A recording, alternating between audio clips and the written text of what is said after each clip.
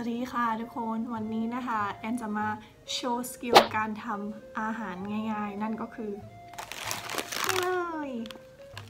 อันนี้เป็นก๋วยเตี๋ยวเรือเส้นน้ำตกของท่าสยามนะคะคล้ายๆกับแบบมาม่าทั่วไปแต่มันอร่อยกว่ามากและแอนชอบกินก๋วยเตี๋ยวเรือมากวันนี้เราก็จะมาโชว์สกิลการทำอาหารเนาะ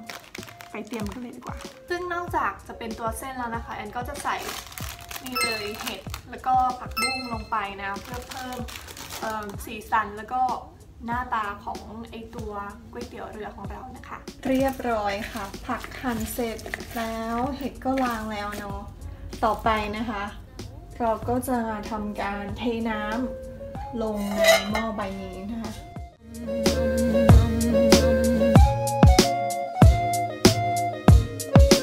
ส่วนในตัวซองนะคะก็จะมีพวกซอสต่างๆนะคะมาให้ซอสของไอตัวก๋วยเตี๋ยวเรือนะคะเดี๋ยวเรามาตัดใส่กันเลยดีกว่า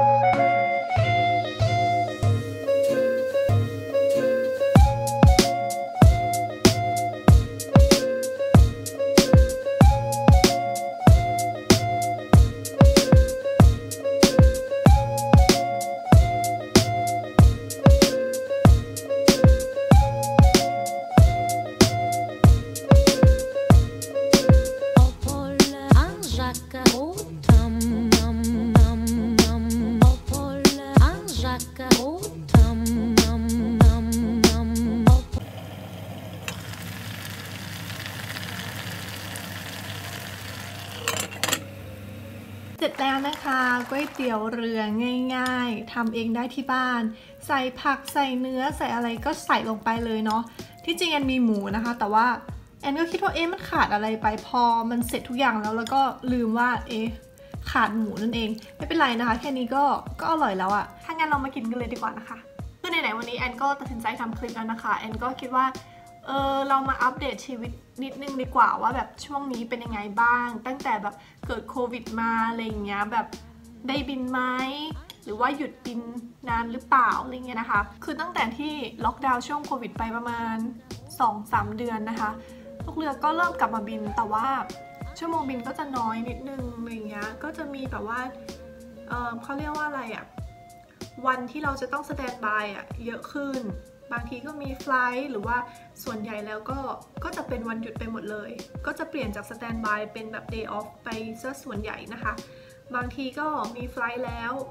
แต่ก็แบบโดน cancel ไปหรือว่าแบบโดนถอดจากไฟลท์ไปอะไรเงี้ยนะคะซึ่งช่วงเนี้ยเป็นเหตุการณ์ที่เกิดขึ้นปกติแล้วก็บ่อยมากแล้ววันนี้นะคะสำหรับตัวแอนเนี่ยแอนก็เป็นวันหยุดแหละคือแอนทำไฟลท์ล่าสุดคือก่อนที่จะมาหยุดนะคะคือ1 อาทิตย์เมื่อกี้ที่แอนทำไฟล์ไปแล้วก็หยุดยาวมา1 อาทิตย์ละตอนเนี้ยก็เลยมานั่งทำวิดีโอนี่แหละส่วนตอนนี้นะคะที่จริงบริษัทเนี่ยก็ทำมาสักพักแล้วก็คือการออฟเฟอร์ unpaid leave ให้กับลูกเรือให้กับพนักงานในส่วนอื่นๆของบริษัทก็คือเขาให้เราหยุดแต่ว่าเขาไม่ได้จ่ายเงินเดือน1 เดือน2 เดือน3 เดือน4 เดือนแล้วแต่ว่าเขาออฟเฟอร์มายังไงบ้างนะคะอย่างเมดแอนเองเนี่ยเขาก็ไป unpaid leave เนี่ยเข้าเดือนที่2แล้วนะคะเขาจะกลับมาละซึ่งเขาก็ออฟเฟอร์มาเรื่อยๆนะคะแบบ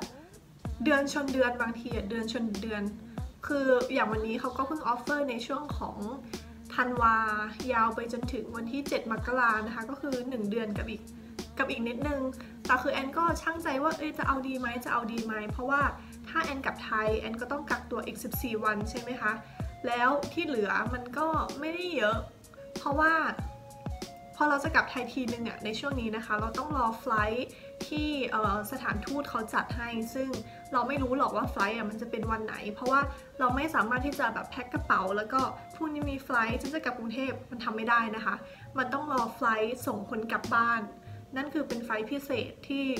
สถานทูตหรือว่ากงสุลของไทยที่ดูไบเนี่ยเขาเป็นคนจัดให้นะคะแล้วอีกอันนึงนะคะที่ค่อนข้างที่จะคอนเซิร์นแบบเรามากๆก็คือในเรื่องของรายได้ใช่ไหมเพราะว่าเราไม่มีบินเราไม่ค่อยได้บินเลยแทบจะไม่ได้บินดีกว่าไม่ใช่ว่าไม่มีบินเลยรายได้มันก็จะลดลงเพราะยิ่ง3 เดือนเมื่อกี้นะคะบริษัทเขาก็ตัดสินใจที่จะหักเงินเขาเรียกว่าอะไรเงินเดือนที่มันเป็นเบสของเราอยู่แล้วไป 50%ถ้าสมมติว่าเราแบบเบสเงินเดือนเราอยู่ที่ 10,000 บาทอย่างเงี้ยเราก็ได้แค่ 5,000 บาทซึ่งมันก็จะไปทบกับชั่วโมงบินซึ่งเราไม่ค่อยมีชั่วโมงบินอยู่แล้วมันก็เลย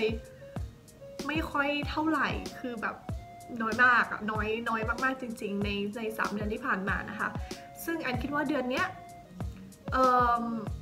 มันเป็นอะไรที่โอเคขึ้นแต่ว่าเราต้องดูไปอีกยาวๆเพราะว่า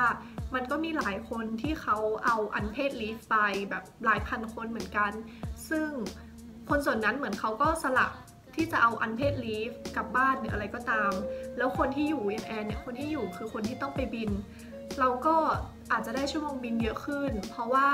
เราก็เหมือนกับจะต้องไปทำงานแทนเขาด้วยนู่นนี่นั่นอะไรเงี้ย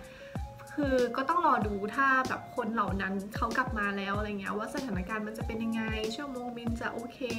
เท่าเดิมเหมือนตอนนี้ไหมหรือว่ายังไงนะคะเพราะว่าสถานการณ์โควิดเนี่ยมันกระทบหลายส่วนมากๆแอนคิดว่าถึงต้นปีหน้ามันก็อาจจะยังไม่ได้ดีขึ้นนะคะเพราะว่า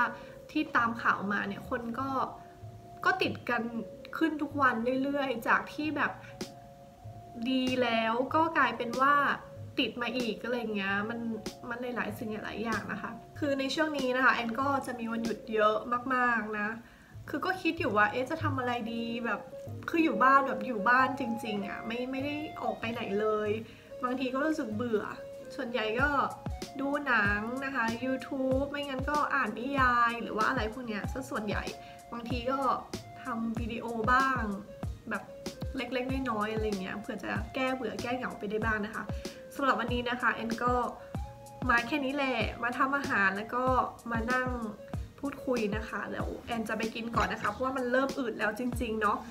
ขอบคุณทุกคนที่ดูวิดีโอนี้นะคะยังไงก็ช่วยกดแชร์กดไลค์กด subscribe ถ้าใครมีคอมเมนต์ก็ทิ้งไว้ข้างล่างเลยนะคะวันนี้ขอบคุณทุกคนนะคะไปแล้วค่ะไปค่ะ